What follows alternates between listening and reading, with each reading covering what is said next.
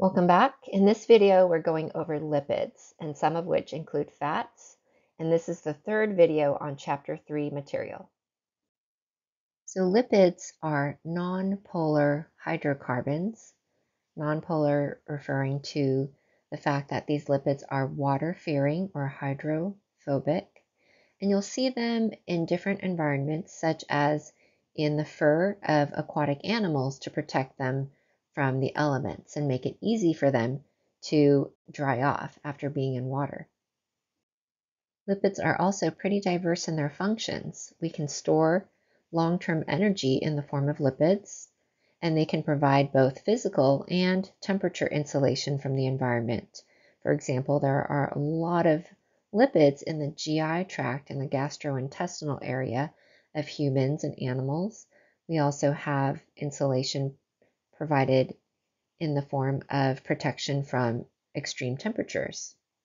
Lipids are important to build several types of hormones, and also they're a main component of our cell membranes. In the rest of this video, we're going to be going over the many types of lipids we see in cells and in living things, like fats, oils, waxes, phospholipids, and steroids. Our first type, fats, are comprised of two main elements. Fats are made of a glycerol molecule combined with 3 fatty acids to form something called triacyl glycerol. So we have 3 fatty acids and a glycerol backbone. These are connected through an ester linkage, something you may have learned in chemistry. And this is a dehydration synthesis reaction. So 3 molecules of water will come out and be released as products in this reaction. Here's another look at that reaction. I can see a 3-carbon compound, glycerol, with 3 hydroxyl groups here. And only 1 fatty acid is shown here, but we'll have 3 of them. They could be the same or different fatty acids. Fatty acids have a long chain of hydrocarbons attached to a carboxyl group. And this is actually also known as a carboxylic acid. So this is why this is called a fatty, so this is a fatty portion, fatty acid, as this can donate protons into solution. The number of carbons in this fatty acid chain can be anywhere from 12 to 18. That's probably the most common, but it can range from 4 to about 36.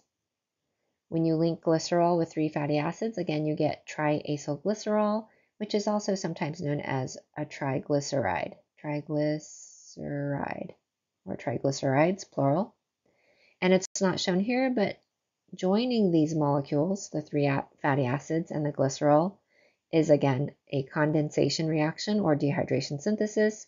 So you'll also see 3 water molecules as products of the reaction. When we look at fatty acids, these can actually be saturated or unsaturated. What does this mean? Here we're looking at the fatty acid chain portion of the fatty acid. We're not looking at this polar portion.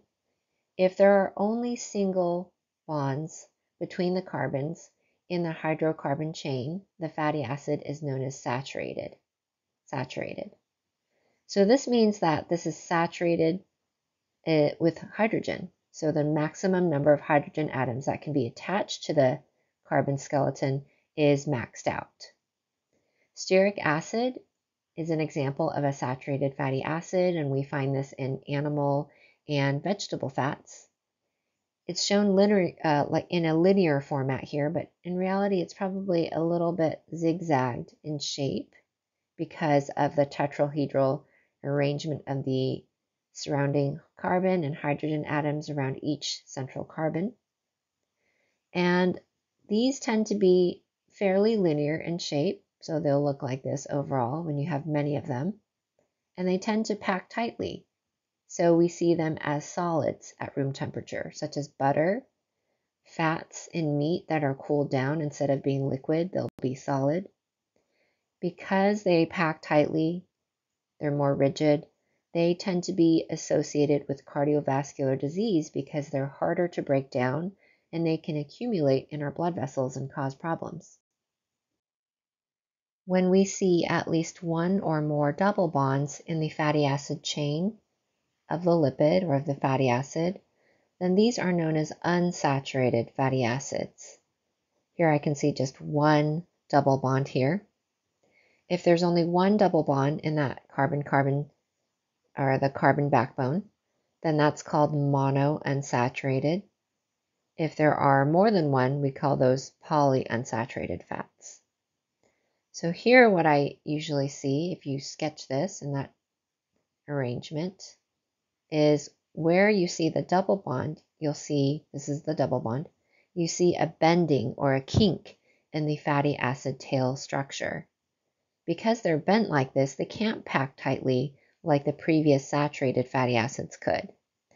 This means that they tend to be liquid at room temperature. So these are oils, like olive oil. Here on the left side, I can see both saturated fats that don't have any double bonds in their fatty acid chain, as well as unsaturated fats that have one or more double bonds in the fatty acid tail region. I can see two types here. This one is a cis configuration, and here down here I have a trans configuration. These terms come from Chapter 2 when we were talking about geometric isomers. These are molecules that have a different arrangement of atoms around the double bond. Cis has the hydrogen atoms on the same side of the double bond.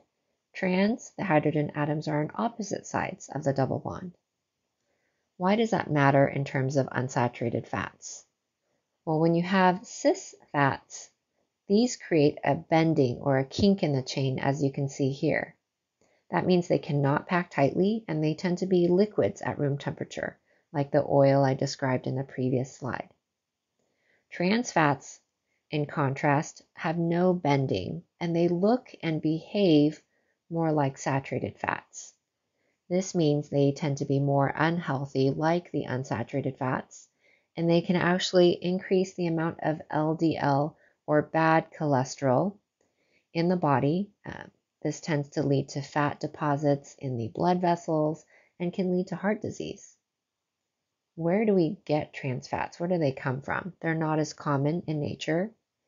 So we can actually make these in industry by artificially hydrogenating oils, forcing the addition of more hydrogens and getting rid of the double bonds to make them more solid, to make them more likely to be solid at room temperature instead of liquid.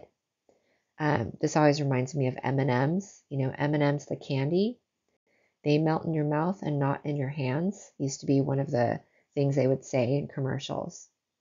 So if you don't want something to be liquid when you're holding your chocolate candy in your hand, you can make them a little bit more solid by forcing the formation of trans fats. In terms of types of fatty acids, we also have a group called essential fatty acids. Whenever you see the word essential, what this means is this is required for our bodies, but we don't make it. We can't make it ourselves. So it has to come from our diet, from what we eat. Two examples of essential fatty acids are omega-3s and omega-6 fatty acids. Omega-3s we see in fish like salmon, trout, and tuna. Omega-6 you often see in nuts like walnuts or pine nuts. So an example shown here is alpha-linoleic acid. It's called an omega-3 fatty acid because when we number these carbons, we start from the end of the hydrocarbon chain. This is carbon 1, carbon 2, this is carbon number 3, and I see that first double bond there. So this is omega-3. And although fats often get a bad rap, they're actually important for many of our basic functions, like hormone production. We need them to make vitamins, to store energy long term. And several of these, or many of these fats, can also be beneficial. They can reduce the risk for heart attack, lower the amount of triglycerides in the blood, lower blood pressure, and even perhaps reduce inflammation. Our next type of lipid are waxes. So waxes are made of long fatty acid chains that bond to long chain alcohols through ester linkages. So here's an example down here. I have a fatty acid chain over here, and I see the carboxylic acid portion, the long chain alcohol, and we form an ester bond. So this is a dehydration synthesis reaction. Water comes out. Waxes, like the other lipids, are water-fearing, and they're good at making something waterproof. They prevent water from sticking to the surface. We find them on feathers of some birds, the surface of leaves from certain plants. We'll see them even over the surface of some bacteria to make them really sticky and hard to break down, hard for the immune system to get rid of. Our next type of lipid are phospholipids, and these are critical to our cell membranes. If I look at the structure over here on the right, I can see that phospholipids are composed of two fatty acid tails, and that makes up the water-fearing portion of the phospholipid. These are attached to the glycerol backbone, which itself is attached to some kind of phosphate group. And this phosphate group is often modified. The modifiers can be charged or polar. Some kind of water-loving molecule will be attached there. So I can see that the general structure of this phospholipid looks like a polar head, water-loving head that's spherical, attached to two water-fearing tails. Because this molecule has both a hydrophilic portion and a hydrophobic portion, we call that an amphipathic molecule. Amphipathic meaning hydrophobic and hydrophilic. Shown in this figure are three ways to represent phospholipids. We see a structural model over here, a space-filling model over here with the atoms depicted, and then something that looks like the picture I sketched on the previous slide, a symbol. If I look at these fatty acid tails, they can be saturated or unsaturated, and that will determine if they're more fluid or they tend to be more solid. If you ever take a shower and use soap or shampoo are composed of phospholipids. So how does it work? So imagine you had a long day, you feel kind of greasy and dirty, and you get in the shower and you rub some soap on your arm. What happens is the phospholipids come off the soap, and the tail portion, the water-fearing portion, will trap the oil and dirt in the center of a structure we call the micelle. So the micelle is a bunch of phospholipids that break down and reform, trapping the oil and dirt in the center where the water-fearing portion is found. And they arrange themselves into these spherical shapes. This is just a cross-section of that sphere, where the water-loving portion, the hydrophilic portion, will face the water, and I don't know if millions, but depending on how much you're using, many micelles will wash away the oil and dirt, using the water from your shower head, for example. If you ever use micellar water to remove your makeup, it's the same idea. You'll see it looks like water with little bubbles inside the liquid, and those bubbles are these micelles. Earlier, I mentioned that phospholipids are really important to the cell membrane, also known as the plasma membrane. So let's say we have a cell here. A cell is usually some kind of spherical or close to spherical structure, where we have the cell embedded in some kind of body of water. So the outside is mostly water, and the inside of the cell is also mostly water. And if I were to cut out a piece right here and blow it up, you can see a magnified picture of that over here. I can see that the cell membrane is made of a phospholipid bilayer, two layers of phospholipids. So the water-loving portion is facing the outside of the cell and also facing the inside of the cell, both of which are mostly made of water. And the water-fearing portion, the tails of the bilayer, face each other because they don't like water. They want to get away from the water. Because of the arrangement of the phospholipids in this bilayer, where the polar or hydrophilic heads are facing outside and inside, most things cannot cross into or out of the cells. This makes it a nice barrier where most things can't pass and harm the cell, or things can't be lost from the cell very easily.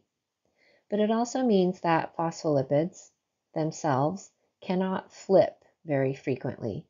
it's very unlikely that this phospholipid will flip and move to the other side of the bilayer. It's not impossible. It does happen, but very infrequently, not very common. Instead, what happens more frequently is that these phospholipids move laterally to the right or to the left. And that contributes to the dynamic nature of the plasma membrane. It's fluid. Things are moving around. Our last type of lipid are steroids. Steroids look very different from the other lipids we've seen so far because they have a fused ring structure. I can see 3 6-sided rings and 1 5-sided ring. The structure looks very different, but we still classify them as lipids because steroids are hydrophobic, also known as nonpolar, so they're not soluble in water. And some of them have a short tail, like the one shown here. Some of them also might have a hydroxyl group, that functional group we saw earlier, and that puts them in the alcohol classification as well. We call those sterols.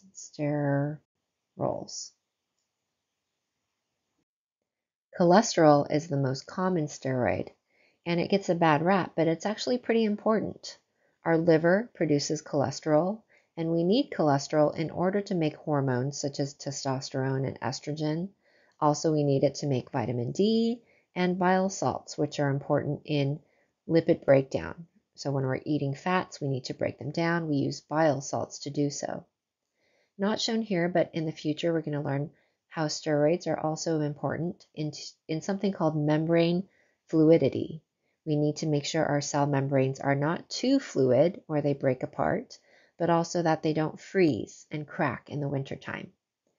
Interestingly, there's actually no association between the amount of cholesterol you eat and blood cholesterol, or heart disease, I should say. So no matter how much cholesterol you eat, it's not really associated with heart disease. It's really saturated fats that appear to have a greater role in heart disease. If I look at the combination of what we saw earlier, that phospholipid bilayer that makes up cell membranes, as well as steroids, earlier I mentioned that most things cannot pass into or out of the cell because of this water-fearing or hydrophobic region. Things like glucose would not be able to pass, for instance, because glucose is water-loving. It does not mix well with a water-fearing portion. However, steroids like our hormones, estrogen and testosterone, can pass because they are lipophilic. So they're fat-loving or water-fearing, you can say either. These can pass through our cell membranes pretty easily. And that's one of the reasons we can take hormones orally, or we can take them even through a patch on the skin surface. They can diffuse across and into our cells. That takes us to the end of the third part of Chapter 3. In the next video, we're going to start proteins, our third macromolecule type.